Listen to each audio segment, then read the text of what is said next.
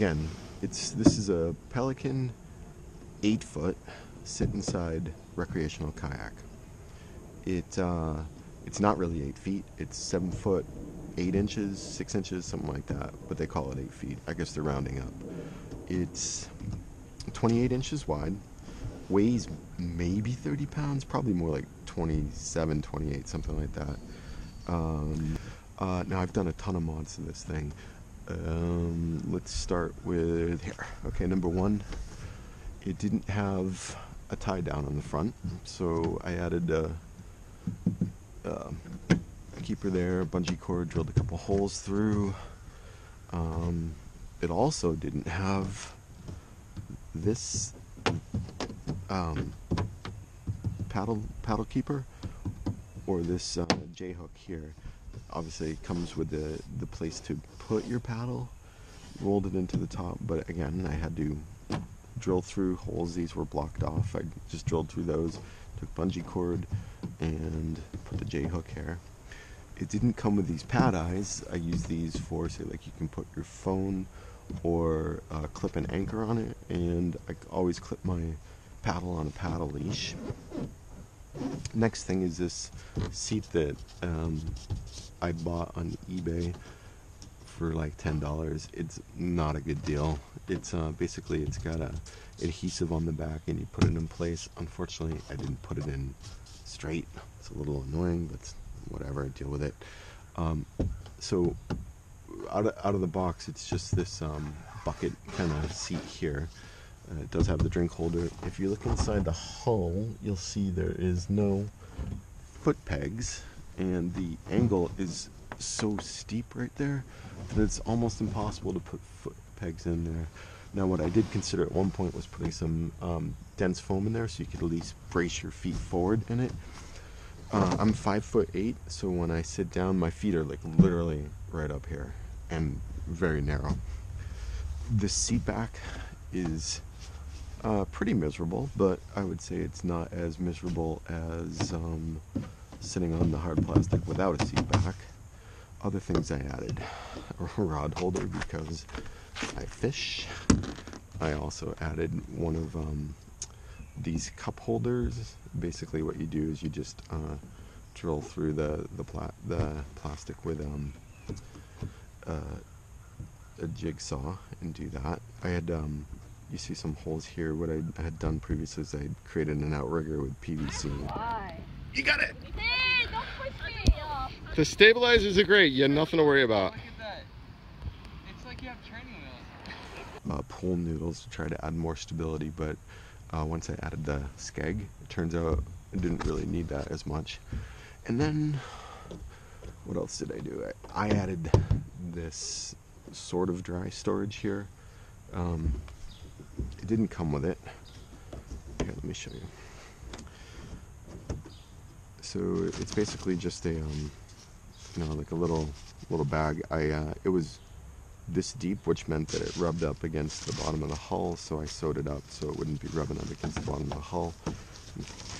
In case you take on water, I didn't want anything that was in the bottom to be wet, because it's not waterproof. I think it was maybe $15 on Amazon. I think this is a 8-inch hole with a 6-inch hatch. It's pretty cool. It's good. It did come with these bungees. Believe it or not, that's what it came with. It came with bungees. Now, what you see here is probably the biggest mod that I did to it, and I can see it starting to rust out. A couple years ago when I bought this, it was sort of a cheap experiment. I got a really good deal on it, $125 on sale. They normally go for, like, list is $230 or so, but you normally can buy them at Dick's for, I don't know, $180, but they had a half off sale at the end of the season, so I bought it. Tracking was horrible. It was just miserable. Like, it's like a toy. I mean, it is a toy. But what I decided to do after seeing some of Zoffinger's videos is add a drop-down skeg. So I cut through here, took out the drain plug, drilled some holes, and I had to measure in a little bit of trial and error. I got a stainless steel hinge. I don't even know what kind of hinge this is called. and then bought a really cheap cutting board and just by trial and error wound up cutting it so that it fits like so. See that right there? First I made it too long and too big, and it was kind of flipping around like a mermaid tail or something. It was really funny. Self-locking washers there, and some people buy hinges for these, but all I basically did is tied a little length of bungee on it, so when you want to flip it up, just pull it out like that, and when you want to flip it down, see it's getting a little frayed on the screws, but I just don't use it that much that I care, and it just pulls it right in place. Why I want it on a bungee is in case you hit a rock or a log or something, what'll happen is it bounces out like that, and you don't have to worry about it like getting stuck and pulled off. So this helps a ton with tracking. I would say with the skeg in place, it tracks like a, I don't know, maybe an 11-foot kayak, but it also helps with the stability. The bottom of the hull looks like does get scratched up, obviously, and it's very flat, so it's not stable, and that's part of the reason. The flatness is also why it doesn't track well. What it does do very well is turn on a dime. That said, I wouldn't take a whitewater rafting. Okay, that would not be fun. And just to show you how light it is, it's like that. It's gotta be like 20-30 pounds. And I'll show you how it can fit in here. Now, I'm not even gonna bother putting that back seat down. I would if I was taking it out, but just to go to show you. With one of the back seats down, you can just throw it inside a van like that. Great. Here we go. And when I say small body of water, this is what I mean. This is, see how calm it is? This is about what I feel comfortable taking this kayak out in. You'll see how light and how incredibly portable this thing is.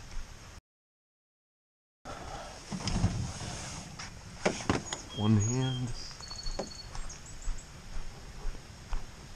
easy peasy.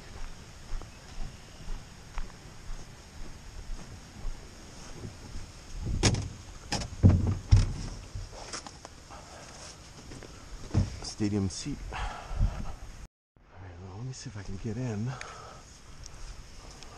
without completely getting soaked or getting hung up and stuff while I do. Oh, this is a small boat. Small boat, small boat, small boat. Oh, Jesus. Forgot how small this thing is. Houston, we have liftoff. Oh my God, this boat's so small. It's not even funny. I think I've got no room for gear.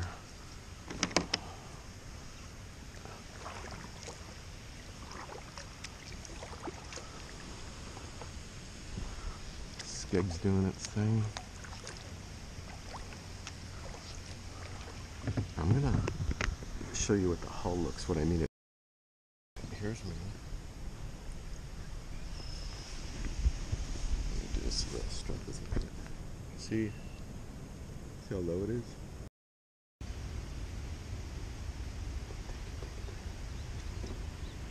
Gotcha.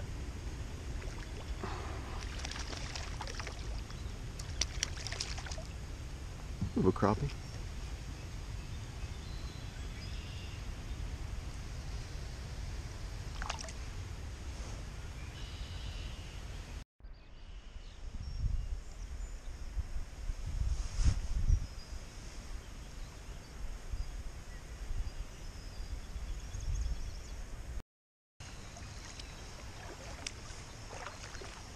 The boat is surprisingly fast.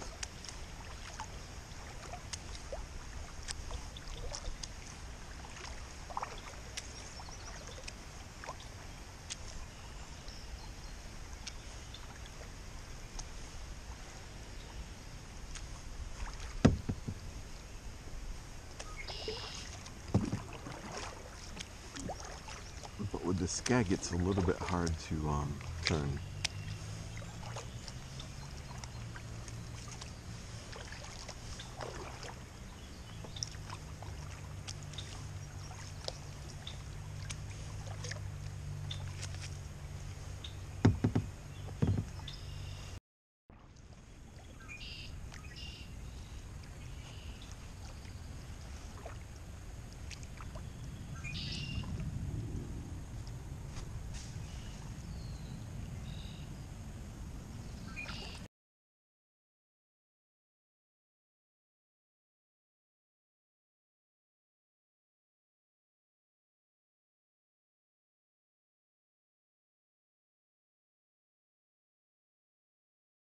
Oh, a little pickerel. Little tiny pickerel.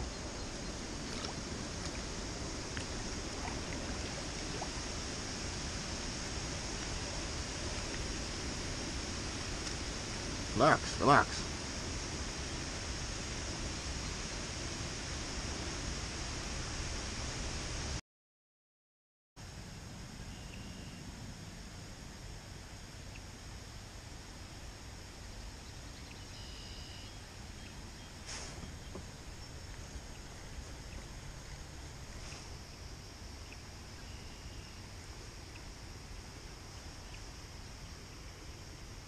Feels like a pickerel. Is that a bluegill? Nice. Hey, bluegill. You're fat.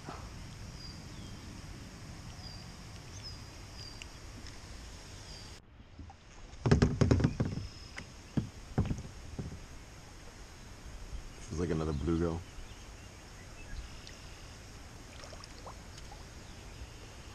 Oh my god, you're like the cutest, tiniest little thing. Look at you, you're so damn cute.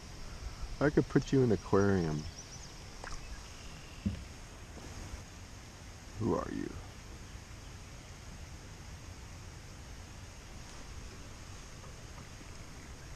He's a little bigger. A little bigger. Good run, good run. Whoa, good run. Big bluegill, damn. Look at Jesus, you're so freaking fat.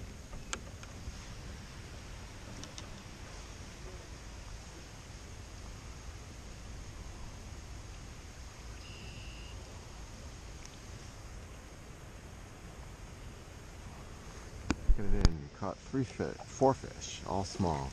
Well, let's see if I can get out of this thing. Pick up some speed and beach. Ugh. Alright, first part done. This is not going to be fun.